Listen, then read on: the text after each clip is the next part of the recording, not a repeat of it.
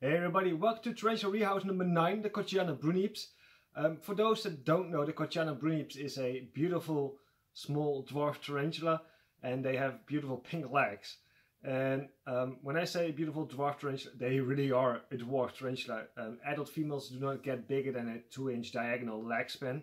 The one I'm gonna rehouse is an adult female, so I really hope I get a good shot in which you can see how small that actually is for a tarantula. Let's get started. Okay, before I get to the rehouse, I just wanted to show you, this is the Vermixed Trichomates that I rehoused a couple of days ago, and look what it has done. You know, this plant and this plant were both here in the corner and at the back side.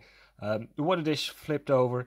It's been rearranging the dirt and the moss, and it just goes to show you that no matter how nice of a setup you think you have, they 9 out of 10 times won't agree and will start redecorating it.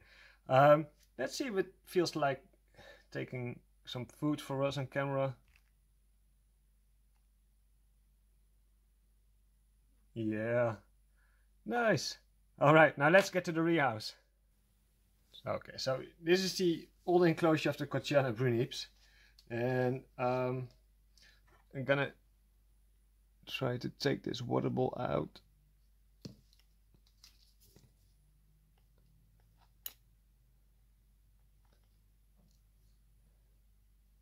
Oh, that doesn't seem to be. Oh, there we go.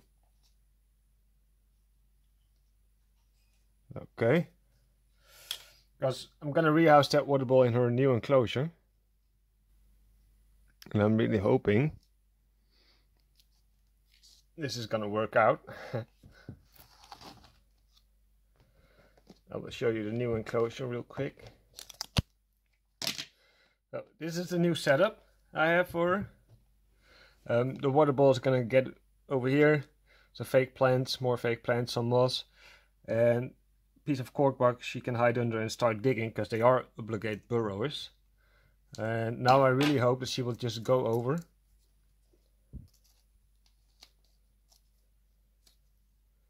They are a little bit skittish,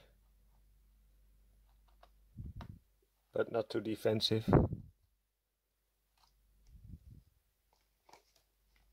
Oh. Okay, one moment. Here she is. And this is actually an adult female.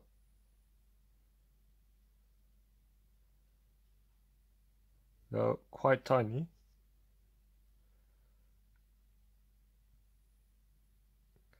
Now let's see if she will.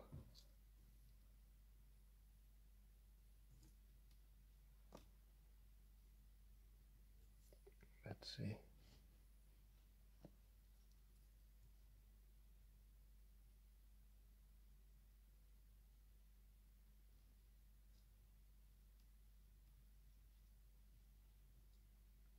Move over, girl.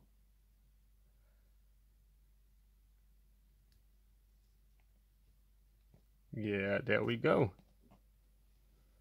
Awesome. Okay, this rehouse went a little bit less smooth than my rehouses normally do. She actually ran out of the enclosure and onto my hands. But no problem. Luckily, this species isn't very defensive. They are only a little bit skittish. But yeah, as you can see, she's calmed down and she's just sitting there, probably because she's not liking all the bright lights. But I'm hoping that as soon as the camera is off and the lid is on, that she will go under here and start digging there and make that her home. So yeah, that was the rehouse. Stay tuned for the next video. The next video is going to be the unboxing of that mature male, and I will finally reveal my breeding project. The breeding itself will not happen for another 2 to 3 weeks, because I want to give him the time to get acclimated to the situation here in the house and make a new good sperm web. I want to give her a couple of extra feet so she won't attack the male, hopefully.